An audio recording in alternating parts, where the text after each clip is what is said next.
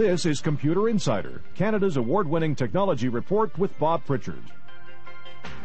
This week on Computer Insider, we meet with CAAST, an organization of software companies who work to educate about software abuse. Later, genealogy comes to life as we go hands-on with expert personal roots. This week on Computer Insider. Computer Insider is brought to you by AST Computer. You'll like the way we work. And Sharp Electronics. From sharp minds come sharp products. Thank you very much for joining us again this week on Computer Insider.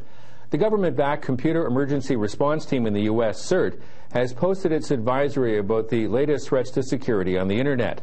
CERT says that online vandals are using a trick called Internet Protocol Spoofing that enables them to break into linked systems, copy or destroy documents, or work undetected by masquerading as an authorized user. CERT officials say Internet users may be able to detect if security has been breached on the host computer that they're logged into. Now, two signs of possible trouble are if commands appear on the screen that the user didn't type, or if a blank screen appears that no longer responds to commands. The advisory reported on the Internet urges operators of the Internet host computers to encourage users to report such activity and to pay particular attention to connections that have been idle for a long time. Seagate Technology says that its fastest AT interface or IDE hard disk, the Decathlon 850, is now in production. The 850 megabyte dual platter drive combines an 11 millisecond average seek time with a 5400 RPM spindle speed and a 16.6 megabyte per second fast ATA2 industry standard disk interface.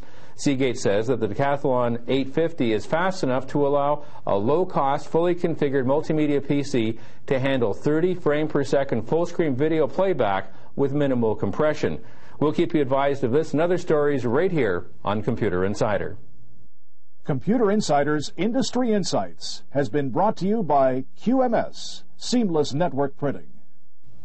A couple of years ago, I was at a computer show, and one of the speakers asked the audience how many people had illegally copied software onto their systems. Virtually everybody in the room, except me, put their hands up to acknowledge that they had in fact broken the law.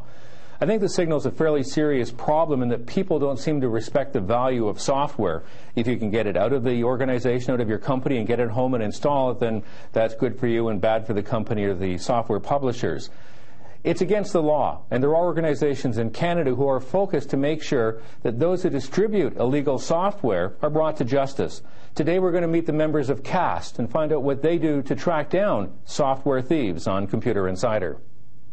The Business Software Alliance and the Canadian Alliance Against Software Theft are here today to jointly announce the civil actions being brought against 5 dealers in the Montreal and Toronto area. One of these dealers, Microbytes, based just outside of Montreal in Pointe Claire, is engaged in the unauthorized rental of computer software. With the passage of NAFTA and its effective date of January 1st, 1994, the rental of computer software in Canada by anyone without the authorization of the publisher or the owner of the copyright was deemed illegal. And the BSA and CAAST spent much of 1994 being very proactive in educating the reseller community and the dealer community as to this illegality. And we wanted to wait till a year went by before we brought an action. We announced that we had opened up litigation against 4 resellers in the Canadian marketplace. 1 for the illegal renting of software and 3 for the hard loading of software on PC systems. Putting protection in the software is simply creating inconvenience for legitimate customers who are paying real money. If we're going to make things inconvenient, we want to make it inconvenient for people who are doing an illegal act. So we'd rather not put copy protection in. What we'd rather make sure is that we can explain to people why they should go legit and why we actually charge money for software. Certainly that as the technology gets more pervasive and it gets a lot easier to share information across networks such as the Internet, it will be easier to copy software. That's why we're going to be stepping up our activities in terms of education and awareness and sharing this litigation activity with other people. With respect to the rental case, the BSA investigator went in and based on a tip to our 800 number that this in fact was taking place, went in and asked if he could rent software, and in fact was allowed to rent the software. So take the software home for a couple of days for a nominal fee and then bring it back. As was stated earlier in our press event, software can be copied very quickly without any degradation in the quality. So this is why it is now illegal under the Copyright Act. This company was notified about it repeatedly during 1994, continued to do it, and we decided to pursue action. I think that certainly it's greater than 10% of users of our product out there. I'm very concerned for the future when online is going to be much faster, when modems are going to be much faster, when bulletin boards can download a complete copy of our product within a couple of seconds. That's really where I'm very concerned. CAAST has put together a formal audit kit that we can ship out to the IS executive, and it's a formal process that they can go through on how to audit the PCs in their organization, how to put the proper procedures around it, and put together an internal education campaign. And all they have to do is call our 800 number, and we'll ship that material out to them. Remember that the illegal copying of software is a criminal act in Canada. You could face jail time or fines or both. So if you have illegal software, get a legitimate copy and license your applications. If you'd like to find out what's happening in the world of high technology, you should be dialing into our fax-based computer system to get the latest fax-on-demand information. Dial the second number, the middle number on the screen. It's an 800 service available right across the province and at no charge to you, 7 days per week, 24 hours per day.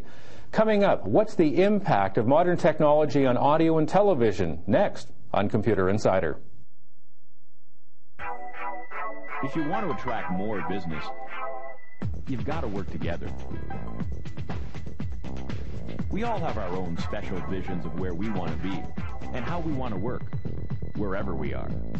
At AST, we build computers to meet your worldview with award-winning products, service, and support.